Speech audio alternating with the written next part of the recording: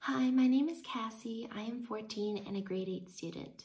I really enjoyed writing for the Alberta Essay Competition because I got to learn so much about my chosen champion, Nellie McClung. She was a brilliant author who was able to use her witty writing style to bring change to society and to advocate for female rights and for gender equality.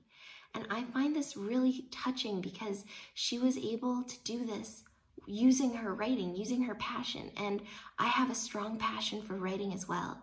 And so I want to make a difference too, using my writing. And the fact that she was able to do that was really inspiring. And it was really amazing to learn about all of the wonderful things she did for females all across the country. And writing the essay was such a rewarding experience. I got to learn so much about her, and I really enjoyed it. So overall, it was just an amazing experience to have.